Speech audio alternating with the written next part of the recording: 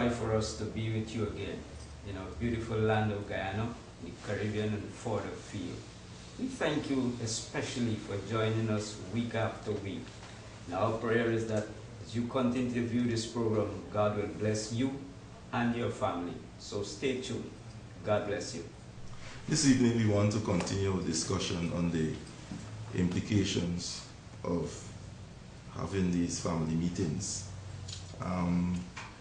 Last week we concluded by examining the life of one Jabez, and we recognized that if one is going to be delivered, if you're going to rise from all these ill circumstances that you might be facing, the recognition of God is critical to your deliverance, regardless of what those circumstances might be. And so Jabez was exposed, to a particular teaching that he received. And so he's a perfect example of how honor and dignity, prosperity can come your way even as you recognize God and what God is capable of doing. So regardless of the pressures and the pains that you might be going through, you might be a mother, you might be a father, regardless of the pains and the pressure you might be going through, the critical thing is for us to recognize who God is and what he is capable of doing. And we saw that in the life of Jabez.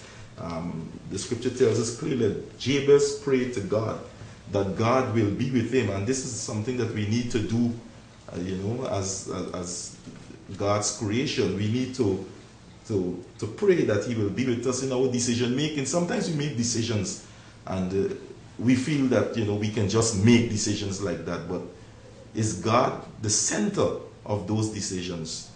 He prayed that God would enlarge his territory. You're looking for prosperity, you're looking for blessing, this comes from God, or these things come from God. If you try to achieve things in yourself, I can tell you, the things you might achieve, yes, but those things will be just for a moment. But when you, put your faith and your trust in God, I can tell you those things that God will give you, it will be enduring. And Jabez also prayed that God would bless him. True blessing comes from God. It's not, in the abundance of things that you may have, but once the hand of God is upon you, those things will come and they will remain with you, because no one can take away what you would have, what God would have given to you. So we want to continue our discussion this evening on the implications of family meetings. Gentlemen.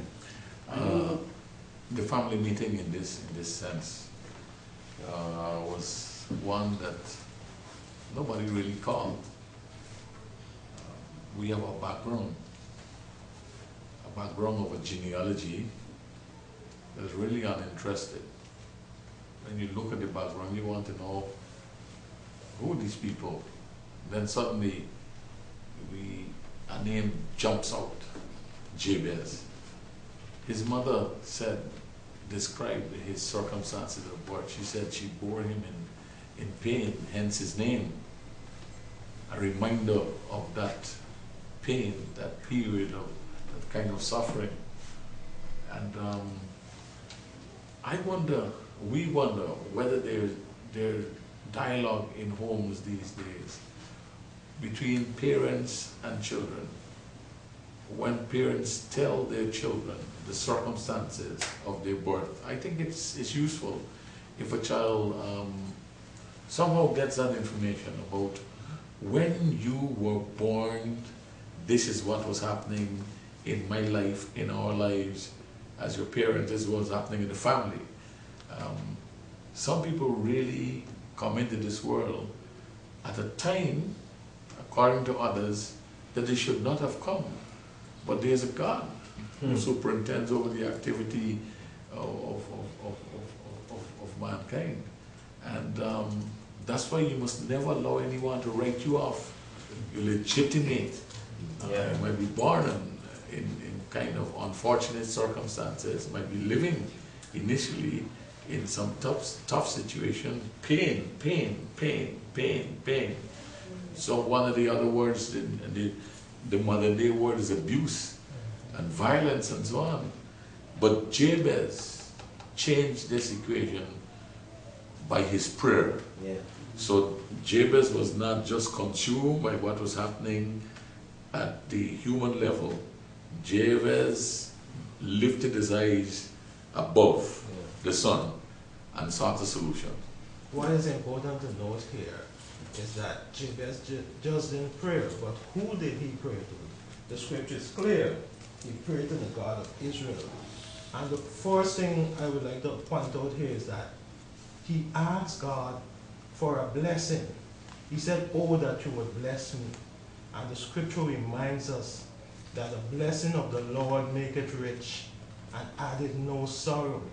We don't know the circumstances under which Jabez was conceived, the political atmosphere, the social and economic atmosphere at that time. Nevertheless, he sought God. As a young man, he sought God, and he went after the blessing of the Lord. It reminds me of Jacob, you know. He said, "I would not lose you until you bless me." And I think we can learn from this as parents, as children. You know, we can hold fast to God because his promises are yea and amen to them that believe. He wants the best for us. And as we call on him, as we hold fast to his promises, he will do what only he can do for us. I smile because I get the impression as I read, as we go through this program and the programs before, that God seemed to have delight in blessing the unexpected, you know. Those that we sometimes don't believe deserve a blessing. And look at how Isaac, he blessed Jacob. Jacob was such a supplanter that even God had to change his name. None of us will believe that he is the one should, but he desired the blessing. I looked at how he switched his hands when it came to Joseph's son and made sure that the right one was blessed. And here again, Jabez falling in the middle of folks who I don't even know where they come from. The mother has described even his birth as being a painful, unusual circumstance surrounding birth. But yet still, this young man called on God. Recognize that there is a God who can move you from where you are to where you should be. Call on him, and that God. You know what I find? Ready or not, life goes on. Now Jabez's mother was in that painful circumstances, and we pondered whether, you know, it is this physical pain. But I don't believe at all it was physical pain the Bible was talking about, because all births ought to be physical, painful, but they are stress and mental fatigue that goes along at the time of birth. What is the circumstances? At the end. Life goes on, ready or not, Jabez is coming. So you've got to know that whatever situation you find yourself in, if you call on the Lord, God is able, because he was smitten for our pain. And if we call on the name of the Lord Jesus Christ, he will deliver us out of all our circumstances. We don't know whether Jabez was a farmer, whether he was a warrior, a lawyer, a doctor. We don't know anything about this. We don't know if he worked for the minimum wage, if he was a middle class person. We have no such information. What we know about him is somehow his introduction, as Pastor David just alluded to, his introduction was very uncomfortable. It was filled with pain. But as this young man grew, somehow he understood. You know, he looked at life. Life apparently was not dealing with them fairly, and he wasn't prospering. But this guy looked at what was happening to him under the sun, like all of us. You know, you wake up and you feel depressed, you look out and you say, man, we're not doing well, my family's not doing well. You come to those kind of conclusions. But Jabez did not stop there. Jabez looked above the sun. this encouraged him to pray. As we heard earlier, he prayed and he asked God, listen, the first thing I want you to do for me, I want you to bless me. I'm asking you for divine favor. Please bless me. I've come with a minus. I can't make it in this life without you. Please bless me. Don't for one moment believe that this was an isolated event. Rather, this is a template of how God works. Amen. And just as how He did it in the Old Testament, in the ancient time, the same God is doing it and can do it today. Notwithstanding the circumstances that you might be going through, I believe we as a panel, we really want to underscore the value of prayer. You see, when you call, like Jabez did, when you call upon God out of a sincere heart, this is what you're actually doing. You're actually connecting divinity with humanity. And once there's that connection, once there's that power resolute in your circumstance, the best is yet to come. Sometimes we're guilty of, because of our pain and what we're going through, we're guilty of calling on other people, trying to find a solution, perhaps even within ourselves. We look to different ones, different organizations, which might not be good, might not be bad rather. But why not seek God first? Why not allow divinity to mingle with your circumstance and see what will happen? The best is yet to come. Surely He took up our pain and carried our suffering. That is sufficient reason to call Him. Isaiah 53 and 4. Recently, I was telling some friends where God had actually brought me, and I'm sure many of my colleagues here can testify. And I remember as we were chatting, we were asking them if you ever ate buruburu. And someone asked me, who's buruburu? And I said to them, you know, that the tree, that grape that grows at the tree. They said, grape, we grow grape. And I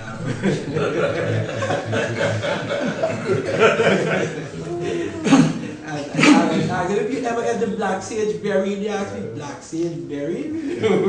where that come from? But I have watched how, in spite of the deficiency or the lack in the earlier stages of our life, as you rest your confidence on God, how He's capable of moving you, how He's capable of blessing you. I look back today and I am so honored of where God brought me from, that it hurts my heart if I do not reach out to others, because God really has brought us from a very mighty, long way. And I want to submit, the same God who has brought me, and I'm sure my colleagues can testify, is the same God that can bring you. And I want to take it further. The same God that has been able to move your personal life is the same God that is able to move the community.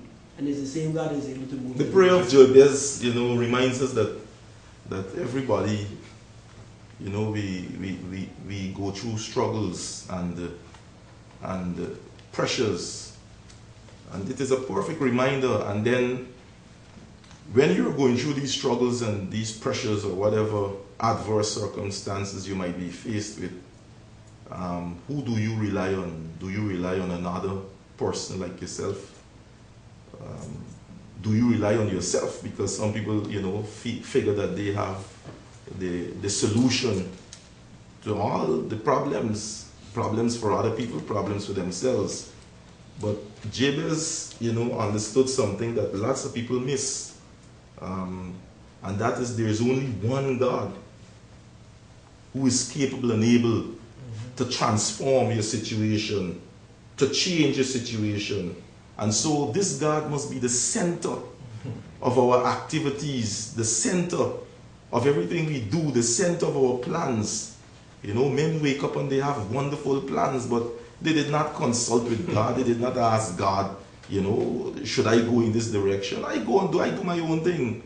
And many times we do those things to our own detriment. And so this is a timely reminder that there is a God And this God is able to deliver you from your state of decadence, from your state of need. This God is able.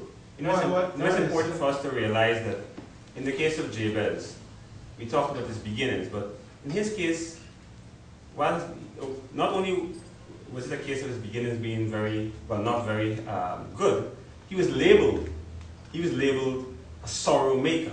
Mm-hmm. So from the very start of his life, he had things not in his favor. People may have cursed you, people may have said ill things about you. The fact is, if you do as Jabez did, you can overcome that name that persons have labeled you with. Because he prayed to the God of Israel, he was able to overcome that name which meant sorrow and enjoy great success in his life. So you can also overcome whatever name that people may have labeled you with. Notwithstanding the meaning of his name, and despite the struggles and the pressure that Jabez was going through, let us examine the attitude of Jabez. The Bible said he was honorable. And we can see two characteristics being displayed there. One, being earnest. That means he was intense, he was zealous, he was sincere, he was determined. And the Word of God reminds us that the effectual fervent prayer of the righteous availeth much. And let us also examine his humility. The Word of God clearly states, we can also see that his attitude, his prayer was directed towards God. So, standing the struggles and the pressure we're going through today, we all have that opportunity to tap into a source. Yes. I admire his specificity. I learned the word from him many years ago. I admire in his prayer, he didn't, scatter all over the place. Yeah. He was very specific. He asked God to bless him. Then he asked him to enlarge his for prosperity. And he was, somehow this guy understood, if I'm going to be a man of substance, I need to have authority. Lord, empower me. And this is how he wasn't seeking empowerment just by himself. He was connecting to the Creator. And the third principle, it's an interesting, he asks, that thy hand might be with me. That thy hand might be with me. Some of us, we walk around with a badge, and that is the badge of authority or connectedness to something or some source, some institution. But this man recognized, if I'm going to make it, I want your hand to be with me perennially. I can't make it by myself. I need your strength must undergird me. Your strength must protect me. And so, in so many institutions, so many times, for us, if you come in behind, you have a bad name, you come into this world under difficult circumstances. We need something greater than ourselves to undergird us. That when everybody else said, this person can't make it, his hand will bring us through. Yeah. And this guy is really showing us, in this family, he's showing us the way forward. Sometimes, the other badge, Pastor, that we walk around with is the circumstances of birth, and we fail to God to seek His. Last night I was reflecting. There's a sister, an elderly sister, who was passed in this fellowship, and I was reflecting with my wife, and I asked her if to tell this child, what is the reason or why his feet so straight now? I remember Bort, when he was born. You could have rolled a size 4 football between his legs without them touching the side. And we were concerned that we looked around the family tree and nobody had both foot, as we call it. So we wanted to know where it came from. But we were concerned also. But this took time, almost every day. And she came and she anointed his feet. She tied his toes together, trying to straighten them. And over the weeks and the months, eventually those legs were straightened. So it brings home the fact, the importance of the family meeting again, where you remind your offspring, your siblings, of some of the difficulties they might have had at birth or in the early life, but the way God can help and how God uses different ones to make things better. I love that because I find that we're developing a community where we only see the negatives. And while we must be truthful with our children that about the things that have happened in the past, we need to create an environment of hope, an environment of God being bigger than the circumstances around, and God being capable of moving you from point A to point B to point Z. And so I pray that we will recognize that God is working and is capable of working in changing situations around us. I think what is critical here also is the fact that Jabez recognized that this situation was beyond him. And he saw God, and like Pastor said earlier, he was very specific. And you know, and I look at the second request, to enlarge my territory, his dwelling place. He had an understanding of a good man laying up an inheritance for his children's children. And I reflect on my own life, you know, as a young man, deciding to remove from my mom and starting in a 10 by 10. And meeting God at that place, and God enlarging my territory to, well, don't let me go there, but to a huge home, you know, and what God can do, not because of you, but because of those that will come after you. So it would be wicked for someone to be living in a room, get married and be in a room and die in that room, not making provision for his or her offspring, you know. So like Jabez, not only would God want to bless you, but he can enlarge your territory. You know what I like about that? Jabez had no intention, you know, living out his name, the meaning of his name. Pain. You know, sometimes we call by a name and we say, well, look, this is my lot. This is my end. And I'm going to, you know, I have to live this way. But this man clearly recognized that he's not going to live out this name meaning pain. He's not going to be going through life in pain. And some of us, you know, we operate like that as though there is no hope. But Jabez, you know, he taught us something, that with God, all things are possible. Look at how this man's life, you know, was transformed. Look at how he positioned himself in relation to God, so that this name may not be lived out. You talk about persons living in some small court, and you born there, you grow there, you make children there, then you die there and so on. You do not have to remain the way you are all the time. This God is capable of changing your circumstance, of changing your situation. You don't have to live out a name that people would have given to you.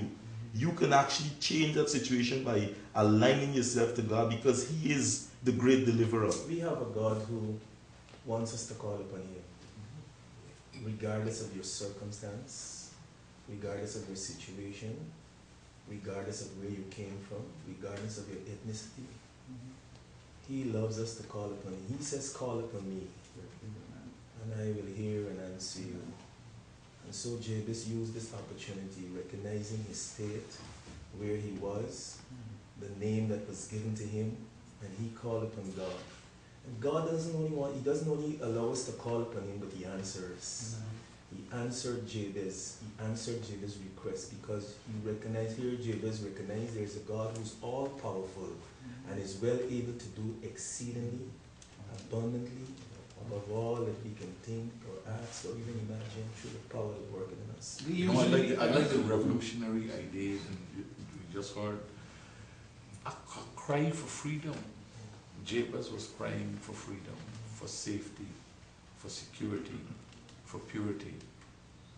And I believe that as we reach deep down, we have a rich history, a rich foundation, not just scripturally, but as a people. The old Negroes sang a spiritual, and they sang Don't wait until the battle is over.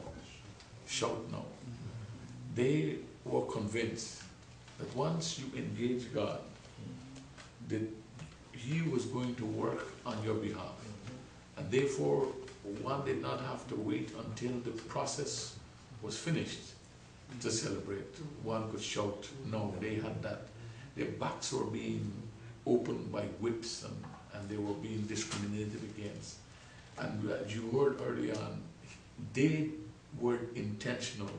They were not going to live out that situation of sorrow and pain. They dare, even when the economic system kept them out from owning currency that was made out of paper. They couldn't own dollars. They saved coins. And they understood that the God that they served, Sunday after Sunday, they walked. The history is there for us, like Jabez. They had a hope led by some deacons along the East Coast historically. They walked to church and they used that day that Massa gave them as a day where they talked to their God and received tremendous strength. And while the system did not allow them to read in the house of God, they were taught how to read. And they empowered themselves. And we have some stories that you and I are familiar with. We need to see the hand of God, if you could bless me. When they negotiated to purchase lands that were part of the plantation, they turned up with wheelbarrows, with coins, not for a bank, but they had it saved. They had that sense that the God like Jabez, God could enlarge your coast even though you might be a slave. That hope comes out of a relationship with God. And we don't know where you are. We don't understand your suffering. But we want you to know the same God of Jabez is waiting on you to knock, to ask, to seek Him. This is Choices. Be blessed.